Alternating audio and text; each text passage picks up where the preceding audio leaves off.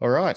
Hello, everyone, and welcome to episode 31 of Write the Docs podcast. It's great to have you here, and we've got a full show today for you. So without further ado, let's introduce the regulars, and then we'll get into what's going on. So first of all, welcome to the show from the west coast of the US, Tom Johnson. How are you? I'm doing all right. I'm kind of weirded out by this virtual background, but I think I'll get used to it. So this is Yeah. the latest. This is the latest I've ever joined here, and it's at 11 p.m. and I feel like a very old man here because I'm like half asleep, but hopefully I'll stay awake. It's all right. Hopefully the conversation will wake you up again. Then the problem is you probably won't be able to go back to sleep again. And of course, joining us from sunny Berlin is Chris Ward. How are you? It's not so sunny today. I'm good. I overslept, so I just woke up. Well, good morning. Welcome to the day. I'm usually in Tom's position, and actually I was on a call yesterday with someone who said, "Oh, I love the podcast you do with the Write the Docs people. You're always the right mix of tired and grumpy." So it's actually a feature. I love it. Well, look, as I suggested before, we've got a bit of an interesting show today, and the topic of the show today is all about search. And you know, Chris and Tom and I, we've been around the traps a while for as technical writers, but you know, the ins and outs of search is something that a lot of technical writers have a bit of trouble getting their heads around often. So I thought I'd bring in someone who knows a little bit about search, and that is Peter Levan from Funnelback. How are you, Peter? Hi, everybody. It's good. It's end of a long week, but ready to get stuck in and hopefully provide some useful tips for you guys when you're developing your docs and search and all that sort of stuff. Well, look, first, what we normally do is when we have a guest on the show, we ask you to tell us a bit about yourself. So, how about you start off by saying, well, how we know each other, because we sort of do know each other a bit, don't we? Yes. Yeah. So Jared and I both are part of the documentation team at Squiz. I'm actually working for, I write the documentation for Funnelback, which is Squiz's search engine product. And I've been working at Squiz. I started in the UK in 2009, so I've been using Funnelback for a while. Jared and I write all of the documentation for Squiz's suite of products. Along with Giles, who's also a friend of the show. We've had Giles on before, yes, talking about stuff as well. So it's a bit of a Squiz affair now. We've all three of us are on here now, so the trifecta is complete. So, Peter, the thing that I was talking to you about when I wanted to get you on the show is that I know that so many documentation websites just rely on search. Everyone sort of expects it as like a first-class citizen on websites now, but it's often a bit of a mystical thing, or when you start to dive into it more, it feels sometimes a little bit overwhelming to get search right and understand what the really important things of search are. So what I wanted to talk about today with everyone on the panel today is a bit more, go into a few details about the ins and outs of search and think about the things that are like almost like the things that you can't not think about when you're actually wanting to implement search. Sure. I guess we should start at the beginning, which is, Google does search. Why can't we just use Google to index our doc sites and manage it all for us, you know? Well, you certainly can use Google for that if that's what you want to. Google obviously does a really good job of search, and that's why everybody uses it. But there are some limitations from using a search engine like Google. So Google have an offering called Google Custom, which allows you to use your content from within Google Search Index to deploy a search on your website. And that search then just searches over the documents that form part of your set of pages. So maybe that would be your search domain usually. One of the big disadvantages of using a search engine like Google is that you just have no control over when and how frequently your content is updated. You're totally at Google's whim on that. It might be a day, it might be a month before your content appears in the Google index. And there's nothing at all that you can do to change that. The other large area, I guess, is that you've got a lot less control over what you can do with your search. So Google Custom gives you some very basic customization options. You can do things like add a header and footer to kind of try and sort of brand it to match your site. But beyond that, there's not a whole lot that you can do. So if you want to start using more advanced functionality within your search or making use of some of the things that we're going to talk about a bit later, it's just not really an option with a free service like Google. But having said that, using something like Google is definitely a much better thing to do than not having a search at all. Searchability and discoverability of content goes hand in hand with all of the sort of best practice stuff that we do on a day-to-day basis when it comes to actually writing the content.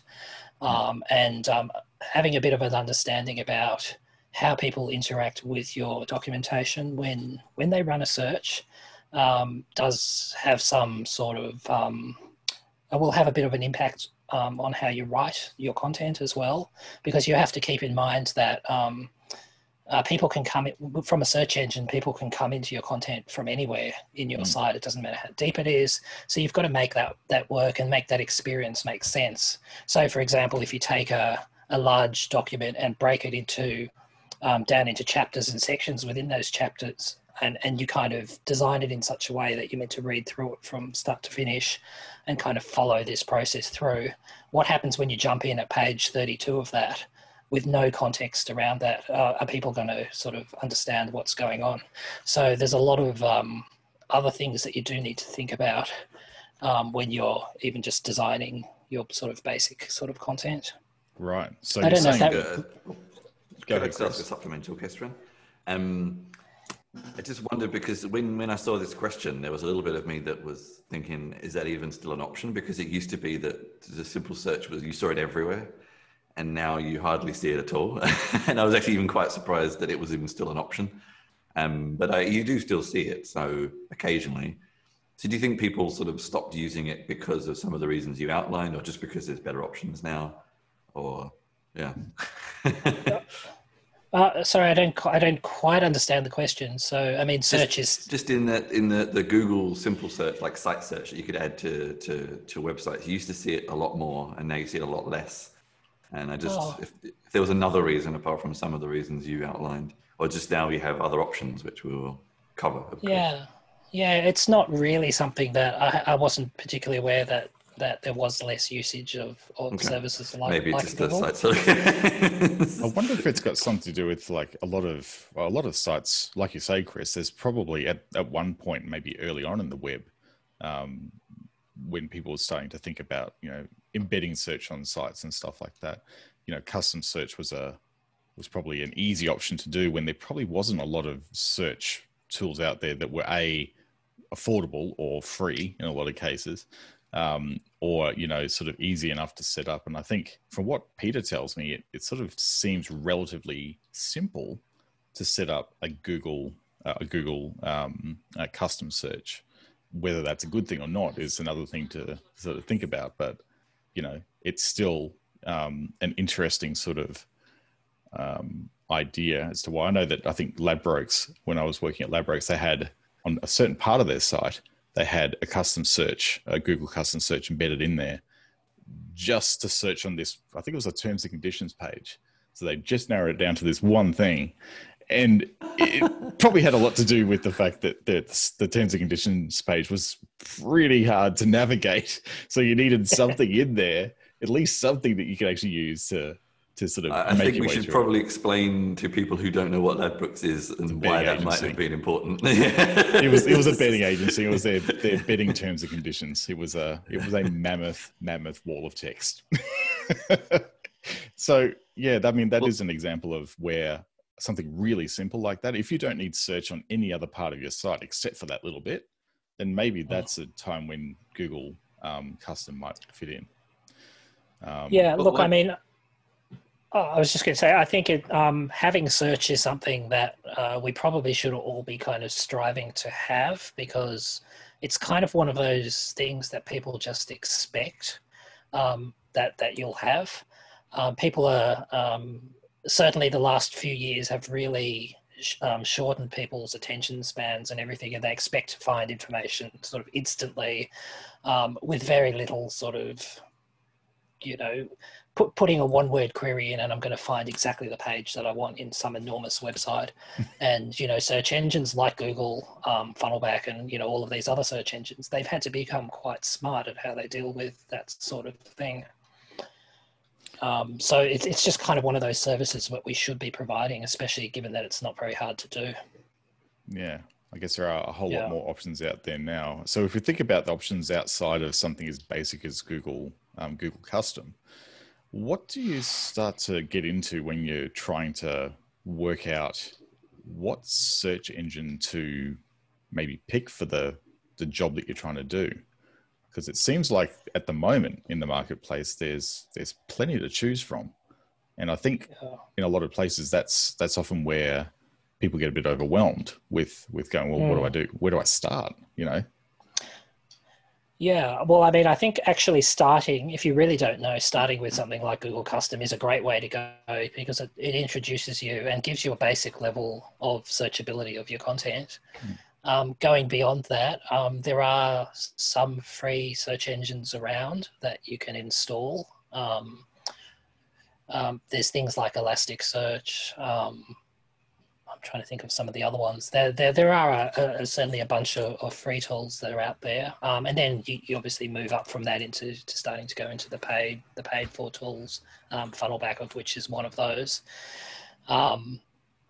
So it really kind of comes down to a number of things, I guess. One of which is how technically proficient are you, and how much time do you want to invest in putting together a search. So something like Google Custom you can deploy very quickly with relatively little skill.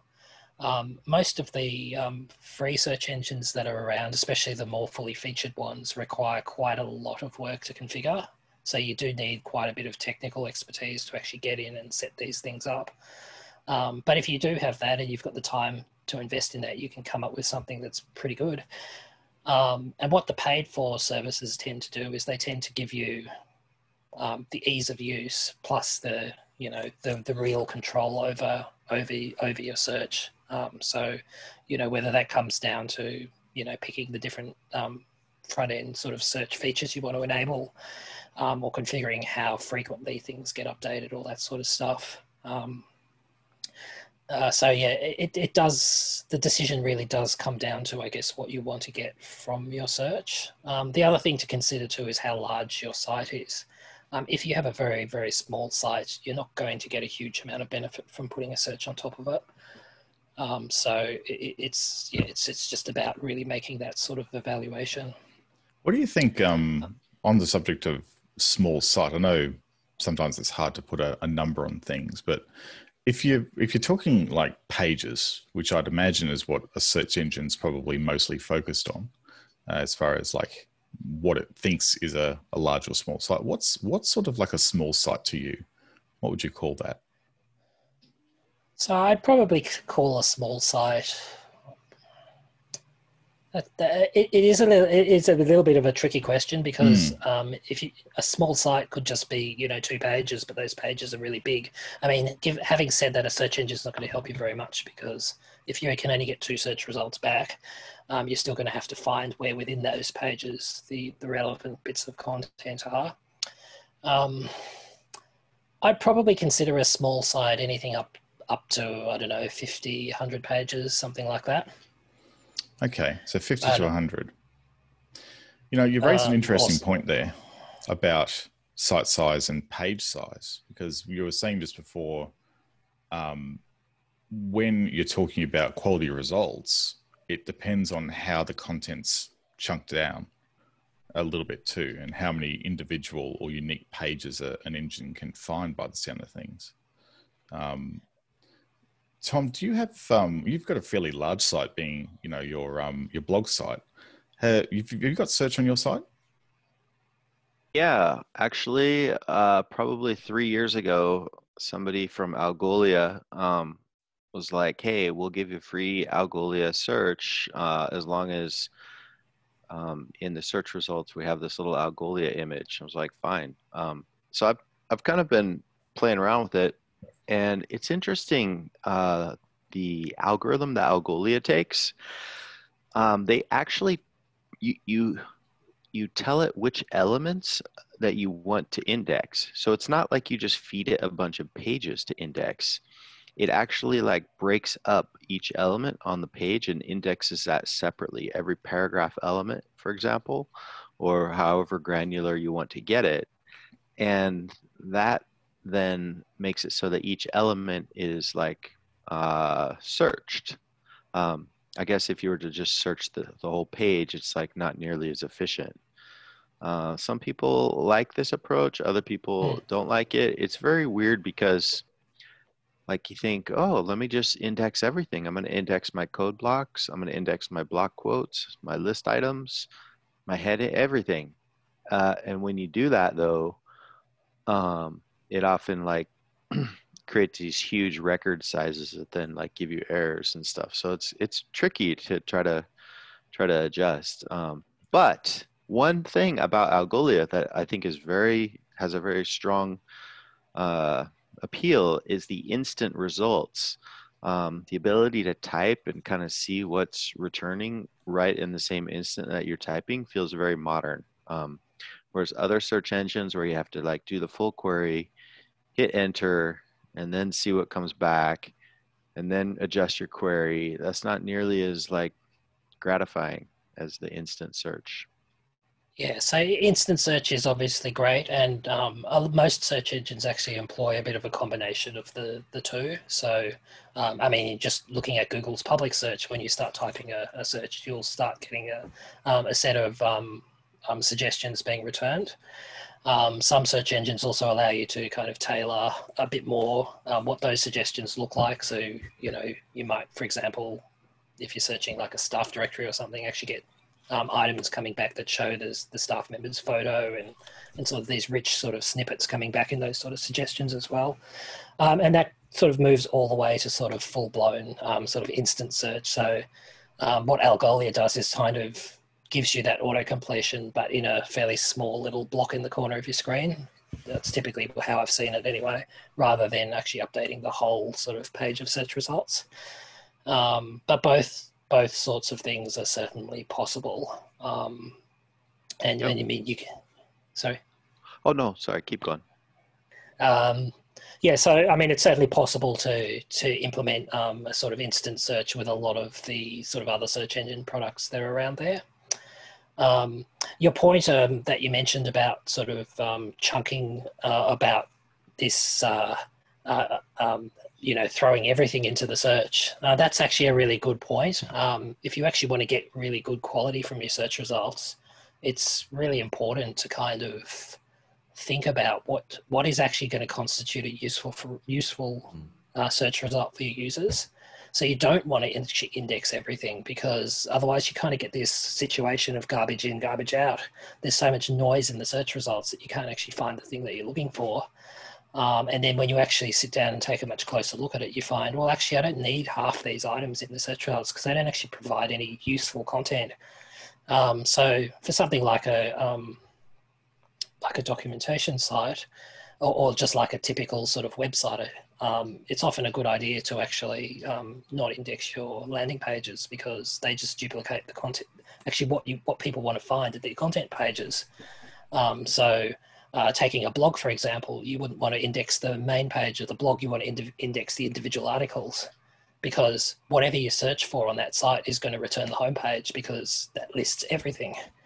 Or if you take a typical sort of organizational website, you want to hide the headers and footers from the search engine if you can, because if somebody searches for contact, it's going to return every single page on the site because it happens to be in the site navigation.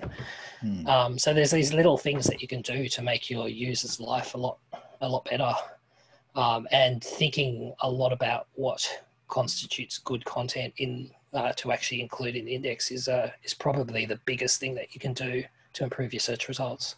Hey Peter, I have a question for you. So this leads perfectly into this big sort of conundrum I ran into when I was investigating search a couple months ago. In our developer portal, there's documentation, there's a blog, there's forums, and then there are marketing pages. And currently we have like a search that searches across everything but the forums. It uses cloud search. It's not very exciting.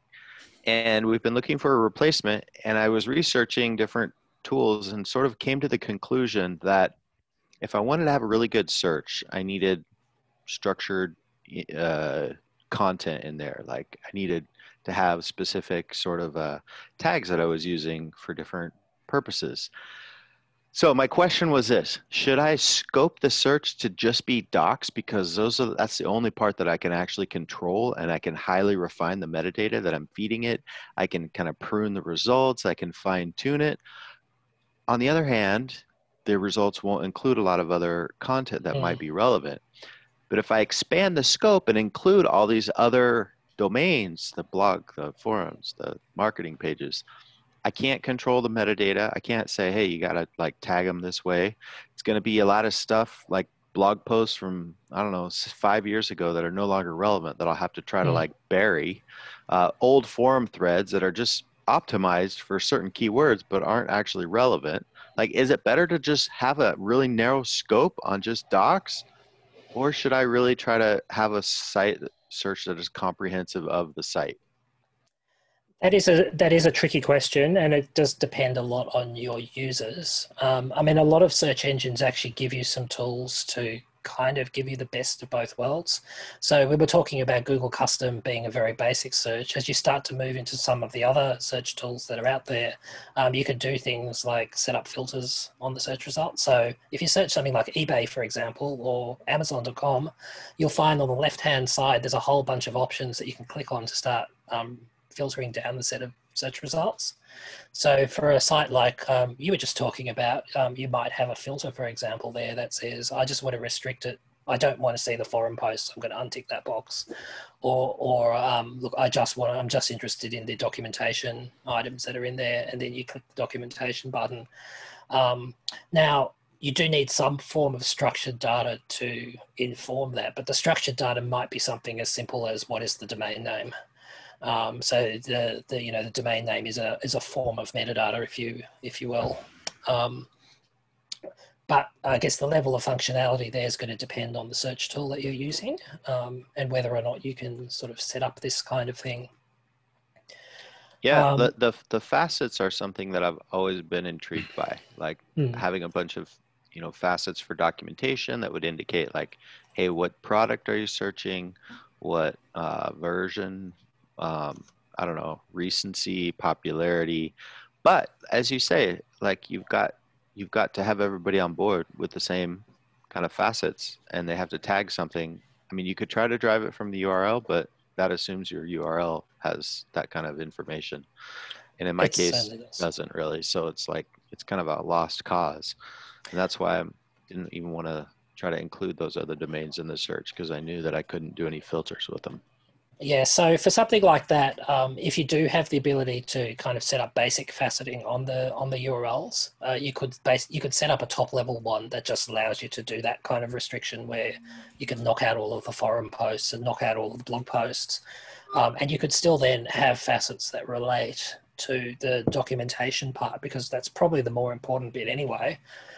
So that when you actually start to drill down into the documentation, you can still have that sort of functionality across that just applies to the documentation.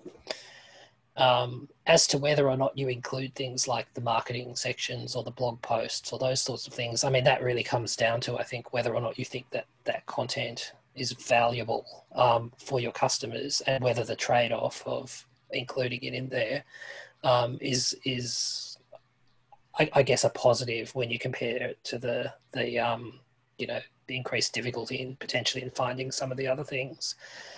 I mean, there's also a lot of other things in search engine ranking algorithms that can often sort of overcome some of those problems. So search engines, for example, will take into account the age of a page. There's a lot of actually things that come into the ranking algorithm that it uses to determine what is actually a good result. And some of those things that you can influence by how you write your content as well.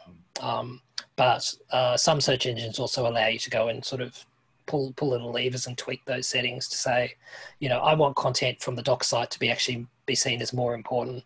So I want to push up those results relative to something from the marketing side. I want to push that right down.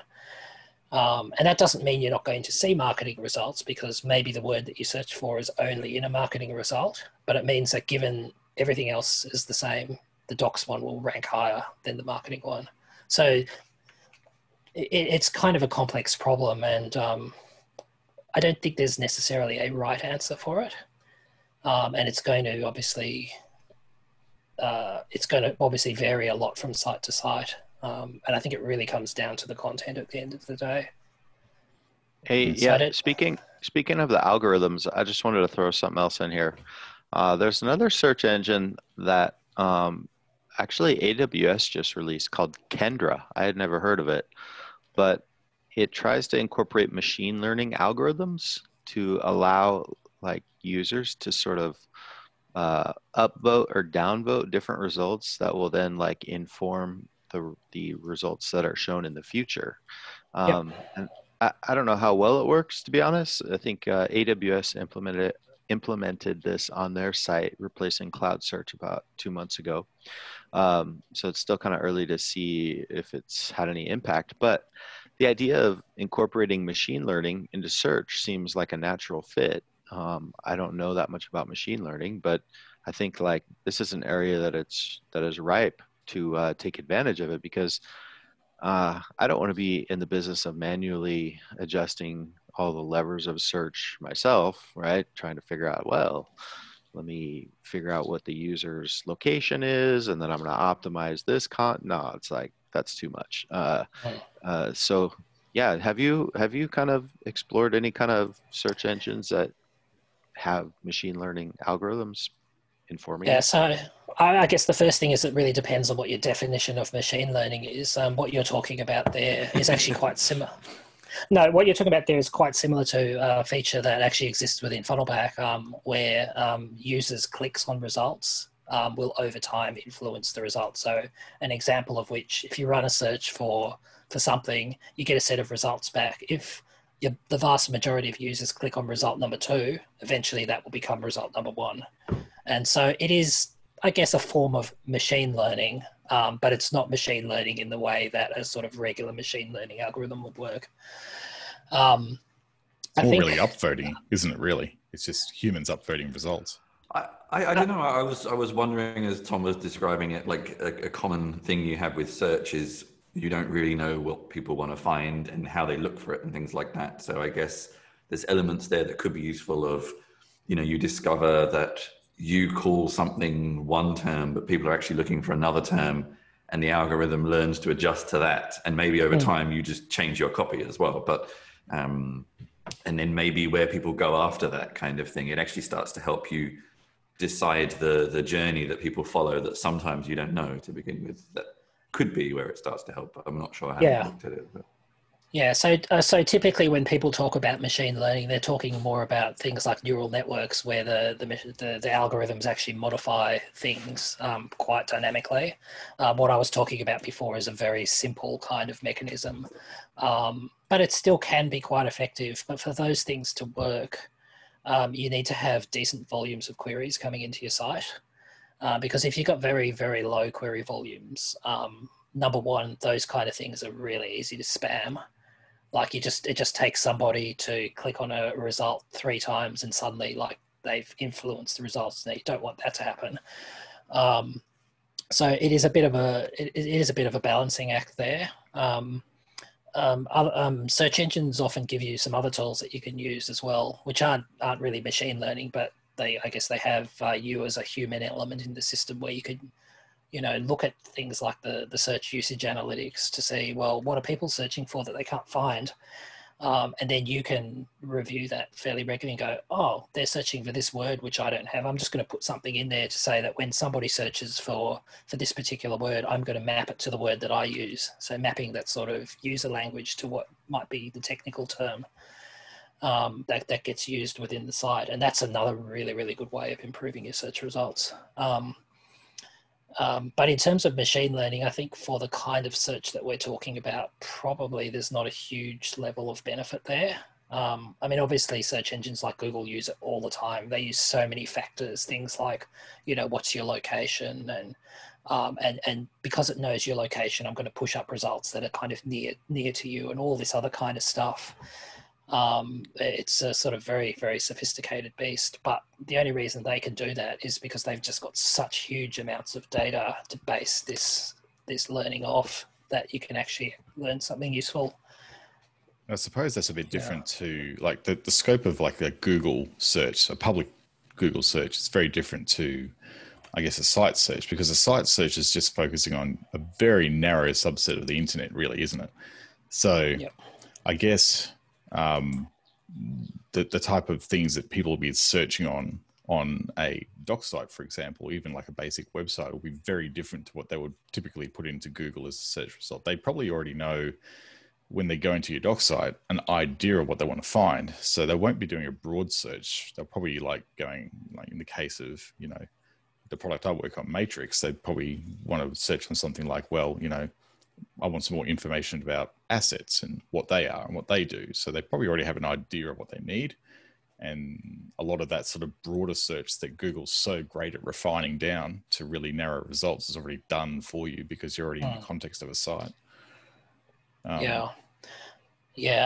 That's certainly true. And I think it's more true of very technical sites like a documentation site, that people are much more likely to be looking for an answer to a fairly specific question when they do run a search, as opposed to the more sort of information discovery kind of queries that you'll get, where it's like, I don't really know what I'm looking for, but I just want to find out stuff on this topic. I think that's certainly a lot less. Sorry for cutting you off there. I was thinking while you were saying that, I was just thinking, is search a way of working around a bad information architecture on this website? Or do you really need to already have a pretty decent information architecture or structure to your site for the search to work well? So a search can work well with a poor information architecture, but it'll work better if you've got a good information architecture. So, I mean, probably the number one thing that you can do to get a good search is to just write your content well. Follow kind of the sort of best practice things that are out there, particularly some of the web best practices, like, you don't use click here for links, for example, because actually those words you use when you define a hyperlink are actually really, really good indicators of what that target piece of content is. So, if you've got a link, say matrix asset listing or something like that, and that's the link text there, it's probably a very high probability that page that you're going to go to is about those three words. So search engines, if they happen to find, so those are actually seen by search engine a bit like a vote for that page, especially if they come from an external site. Right.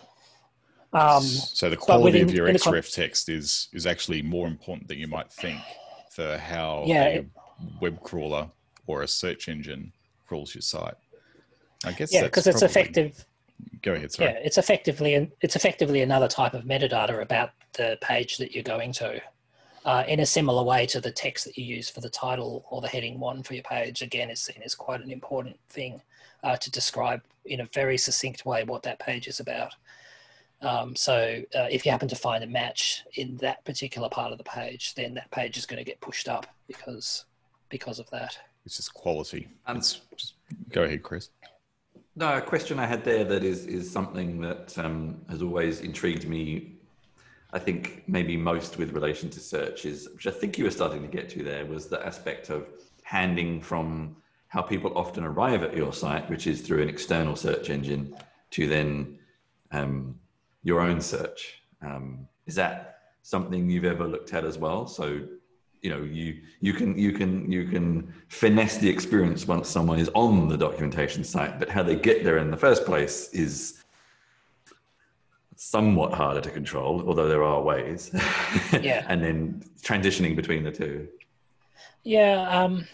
I mean, I think a lot of the principles are the same. I mean, if you write a site that you can search well locally, it's also going to benefit your public presence as well. So you know, sticking to those kind of principles is always going to, you know, have a better outcome. I mean, obviously, when it comes to, you know, once they're in the site, as you say, you've got control over that. That's where things like the metadata and so on that you tag your pages with really starts to come to play. Because frankly, there's very little point in adding metadata to your page if you're just using a public search engine. Most search engines just ignore it. I mean, I believe Google has got some kind of heuristics in place to try and make an assessment. Is the metadata that exists on this page actually relevant to the content of the page? Because obviously people used to really abuse metadata early on. You know, there were a lot of very dodgy sites out there that would just, you know, they'd buy a domain, which was quite a normal domain, and then they'd have all these hidden metadata with just random keywords so that their page would come up in the search results of Google. So that pretty much shut down metadata as being a useful thing.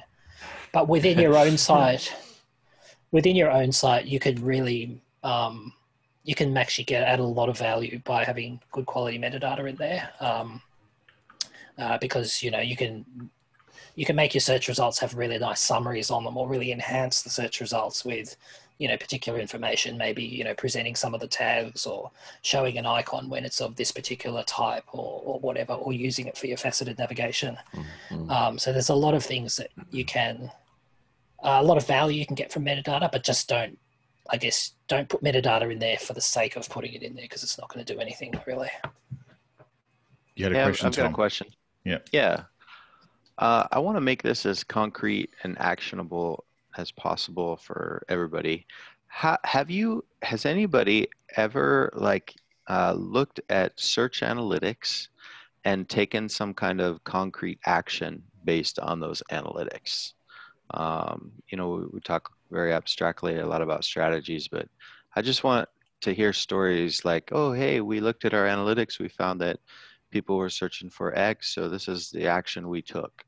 Or, yeah, go ahead. So I did give you that example before, just in an abstract sense about, you know, looking at your analytics, and you find, for example, that, a lot of people are searching for this word, but I'm actually using a different word on my site. So you can then take an action. You can go, I'm going to put something in place. So in Funnelback, there's a feature called a synonym, where you can map one word to another word, for example, or expand the query into a certain set of words. So for example, many years ago, I was working for a small government organization. One of the things they happened to do was research into homicides was one of the things that this organization did.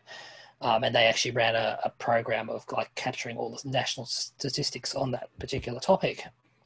Now, it was pretty important work in terms of the work that this organization did. And we found, when we looked at the analytics, that a lot of people were actually searching for murder and not getting any results. So we actually punched that into the search, and lo and behold, we got 4 search results back, and it's like, whoa, we've got a lot more content on that. But but the thing was that we didn't use the word murder. Murder is one of those sort of popularist terms that, you know, the media use all the time, but there's a lot of technical terms like homicide and femicide and so on that are actually the technical terms for that. So we just put a simple synonym in place that said, if somebody searches for the word murder, actually search for murder or homicide or manslaughter or whatever else. And immediately, suddenly you're starting to get search results back for this topic. That's one example. Another example is that, okay, you might go into your search analytics and see, a lot of people are searching for, I don't know, electric vehicles. Again, you go and punch that in, or you even just look at the term and go, actually, we don't have any content on electric vehicles on our site. So then you can go, well, should I be adding it? Or if you're in the case of like a government organization, say you're the country's environment department, and somebody's searching for that on your site, and you just don't, it's not part of your government department's remit to have that content on the site. So, but users don't know any different, environment, electric cars, same thing. So maybe it's the transport department's job for that. So what you can do in that case is either go, well, I'm going to add some content on this so that people find something useful. Or again, Funnelback's got this feature where you can kind of do a featured result. And I believe other search engines have similar sorts of things. So what we did there, and in the context of a government site, you don't have this situation where you necessarily want to keep people trapped on your website. Your goal as a government department is to help people find the information that they need to find out. So what we did is we put this thing, which is like a featured result on the site, so that when people search for electric car, it would say, hey, this is where you can go to find information on electric cars. It's on the Department of Transport's website or whatever. So people, they don't stay on your site, but at least they're not leaving your site being really annoyed at you because they couldn't find what the information they thought that you had. So yeah, that's a couple of examples of how you can sort of, use your web analytics to kind of improve things. Actually, there's a blog post that I wrote a few years ago about this particular topic that sort of goes through some of these examples that I've just given. Thanks. And just that'd be great. Yeah, we'll link that in the show notes for sure. Yeah. Yeah. But yeah, it goes through a few sort of fairly basic tips. It is slanted a little bit towards the Funnelback product because that's what it was written for. But the gist of the advice, kind of applies to anything, really. And it's kind of things like, look for queries in there that you think, oh, yeah, we don't have that content. Let's direct people to where it is. Or things like, oh, people are actually always searching for this word and they're always misspelling it. Well, actually, rather than returning a spelling suggestion that says, oh, did you mean to search for, organization with an S in it, or, or government without an N in it because they're not great spellers. You can just go, well, if somebody searches for government without an N in it, I'm just going to search for government anyway. And then they get the results that they want because it's totally unambiguous what it is they're searching for. Mm. So far, I think I've heard a couple of takeaways that we've sort of been talking about. It seems that I'm making very big notes here. As always, I'm starting with a new project where I get to redo everything. And search is a good place to start at the bottom. Yeah, for sure. So it sounds like when you're building out your meta, because you said, Peter, that the importance of metadata can't be understated in your search. But I imagine there's a bit of a process to actually working out where to start with actually setting up a metadata strategy for search. I wonder if we could maybe think about some basic steps that people could take when they're, like, say in Chris's case, where he's just at the ground level of his docs and he goes, well, I know that search is important. I know I want to put search on the site, but how am I going to tell my search engine the things I want it to know about? How will I know? How can I tell it what to crawl, when to crawl? And it doesn't need to be, this is a pretty complex topic as we talked about offline. Okay. Maybe breaking it down to, like, how would you go about just doing a basic level of metadata that would really help bring really nice quality results back in a search? Yeah, okay, so there's kind of two things we're talking about here. One of them is about sort of in-page metadata, which you could use to enhance your search results. But for that, you need to make sure you have a tool that supports those sorts of things. So, if you want to present faceted navigation based off metadata, you need a search tool that will be able to do that. The other side of what Jared just brought up was some of the other things that you can do to tell web crawlers about your website. So maybe I'll quickly talk about that first. That's probably a good starting point. Yeah, let's start there. Yeah, that's something that anybody with a website can do. So there's a few things that web technologies actually provide to you as an owner of a website. One of them is your robots.txt file. So if you don't know what a robots.txt file is, it's basically a special text file that sits on your web server that a web robot, like a web crawler, like the Google bot or whatever, goes and visits, and they can find out some information about your site. You can tell these web crawlers, or tell specific web crawlers, I don't want you to crawl these bits of my site, for example. Now your robots.txt operates on the whole of your website. So you can say, oh yeah, I'm happy for you guys to crawl my site, but I don't want you to crawl, I don't know, my private section. You might have a folder called /private or something. Or maybe calendars, for example. Yeah. So a web crawler that sees that, and most web crawlers are well behaved, will go, okay, I'll follow these rules. I'll index the site, but I'm going to, if I find a URL with calendar in it, I'm just going to ignore it.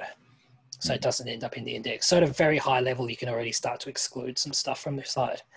Now, the one thing to keep in mind, though, is that a web crawler is a bit like somebody opening up a web page and then clicking on all the links. So if you tell a web crawler to ignore a page and don't follow that link, if you then need to go to that next page to get to another page, it's not going to find it. So for example, if you you don't want to index your website's homepage, but you want to index pages within the site, just as an example, but you couldn't put that into your robots.txt because the web robot would say, oh, it says don't index the homepage. I'm just going to go away now. I'm not going to click on any of the links. So to get over that, there's a special metadata tag called the robots metadata tag, which you can put at a page level and tell crawlers what to do. And these robots metadata tags, you can basically give combinations of index this page, don't index this page, follow links in this page, don't follow links in this page. There are a few other things as well, but those are the ones that are really of interest to us here from search point of view. So if you say something like, put this meta tag in that says no index, follow, a web crawler will come in and go, oh, I'm not supposed to index the content on this page, but I'm still going to click on all of the links, and then I'll go to that next page. And you can have a robots metadata entry in there as well that might say, oh, index all of the content on this page, but don't follow any of the links, because maybe it's the landing page of a calendar or something. And calendars are really bad for search engines because they often go infinitely in both directions. So if you can imagine somebody clicking, it's called a crawler trap, and most web crawlers have something in their algorithm to identify one. But you might crawl 10,000 pages from the calendar before you trigger that switch. So it's always good practice to prevent that sort of stuff. So you got that's robots. The page. You got robots and robots metadata. They're the two things you can do right now on your site to help Google and all the search providers out there to understand your site better. And that's free. You can do it now. It's free. It's just part of the web standards. If you're interested in the robot stuff, look up the robots.txt information. You can actually do it from a link level as well. And you can also do it by sending HTTP headers. So there's various options to give you the same kind of effect. The other thing that you can do in terms of web technologies is to use a sitemap file as well. And sitemap files allow you to tell web crawlers, hey, I've got all these pages, maybe they're not even linked to, but I want you to index them. And you can also specify some things like, I want you to crawl this page, ideally this often. So this content only changes, don't crawl this more than once a week. It's not going to guarantee that they're going to crawl you more frequently, but it'll tell them to not sort of hit your site so frequently, or you don't need to check back very often because it doesn't change. Oh, that's some really good tips. Yeah. It's worth noting for anyone thinking this might sound like a lot of work that most tools, open source and proprietary static site generators and all these other things usually do this by default, or have a very easy to configure plugin that will do it for you. So yes. Yeah. Yeah. No, exactly. I got a question, Peter. So I've noticed that Google has started to sort of select parts of a page that try to answer the question I was asking, and then they present that selection as like micro content in the results. How do I tell Google that my page is a documentation page, and so that it will, I don't know, increase its rank in among the many other types of pages on Google? Like I want Google to know that it's specifically a documentation page that's help content. Yeah, so that's a good point. So there are a bunch of other web standards that exist out there that can tell things like Google things about a page. You've got a number of standards, like the microdata standard, for example, where you can say this thing in a page, this bit of the page constitutes an entity of something. This entity might be about a person or whatever. This is how it starts to get those sort of rich snippets happening. And, sometimes a page might include multiple sorts of entities within them. So that's a standard called microdata. Then there's a few different variants of that. So there's another standard variant of that called RDF, which again is all about sort of tagging up specific things. It's all hidden stuff within the page generally.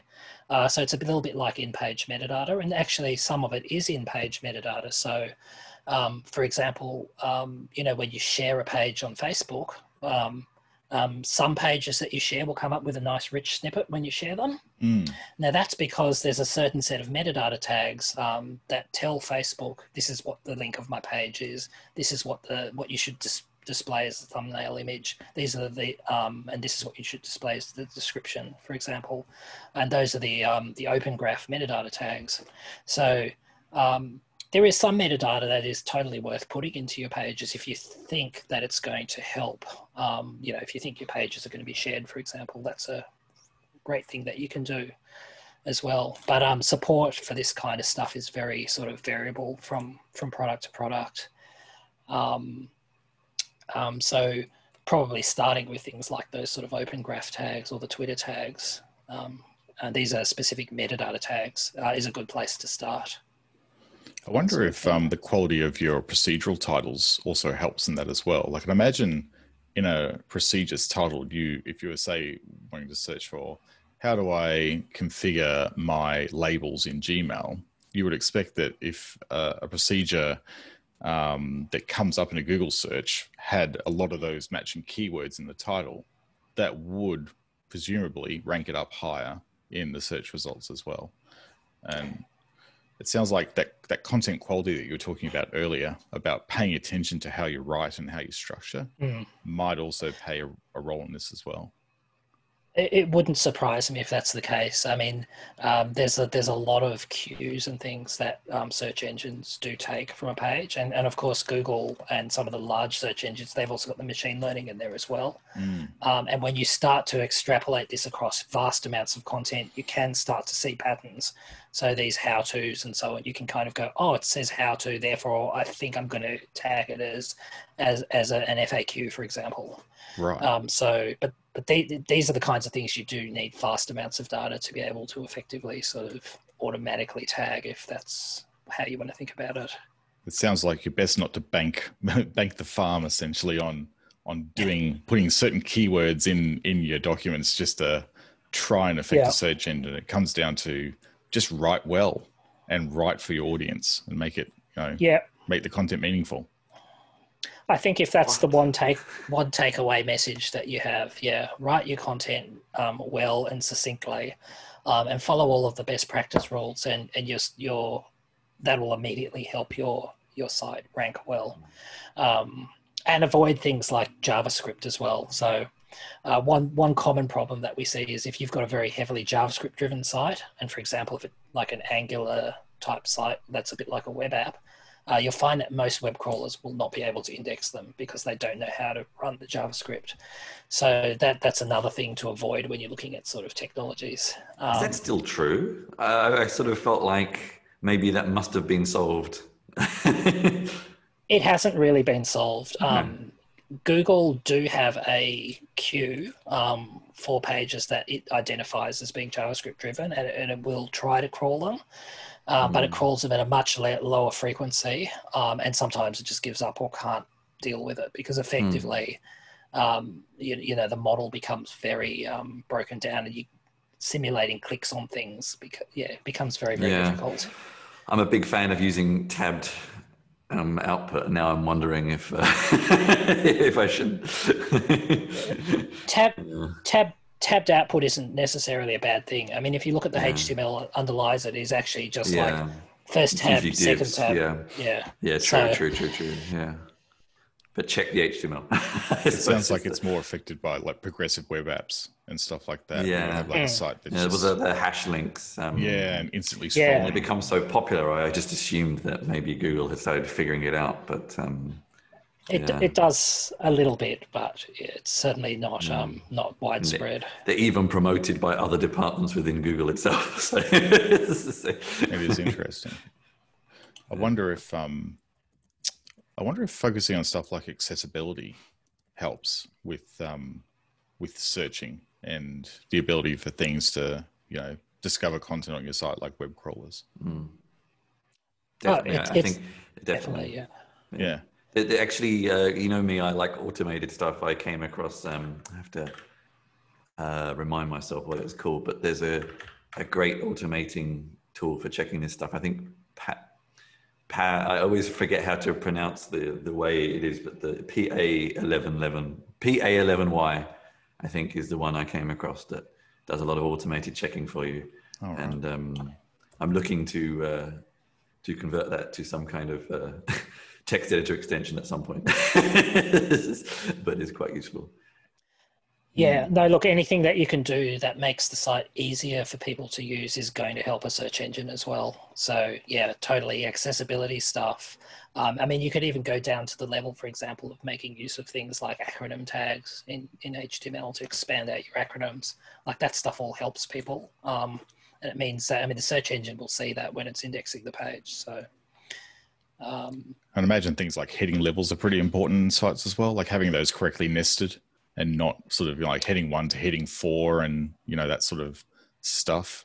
It would help a crawler traverse a page. I think, certainly all of that stuff helps as well.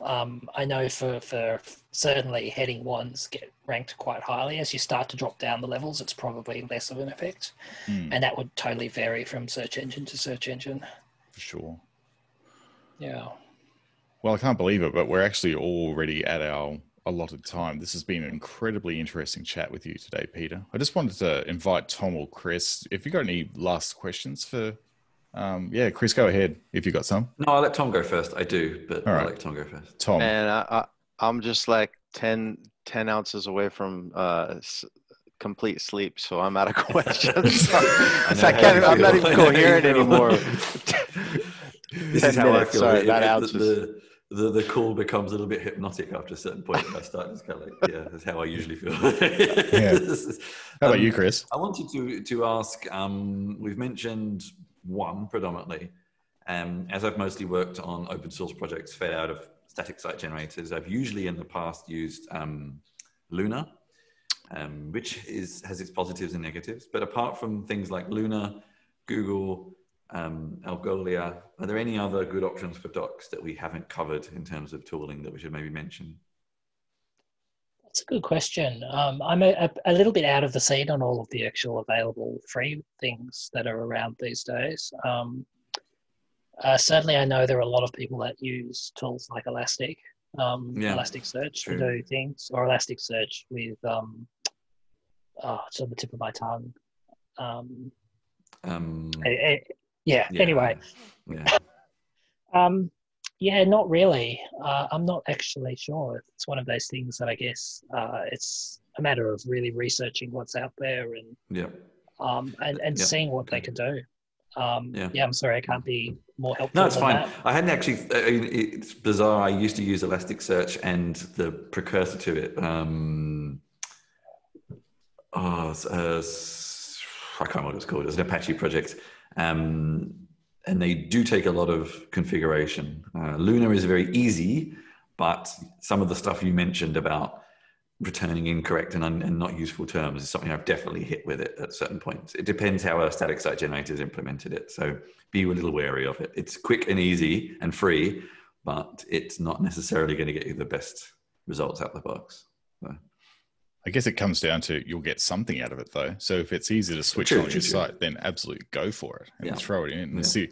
Like it could be the starting point of further investigations for you. So switch the configuration flag on and let it do its thing and see what it does for you. Right?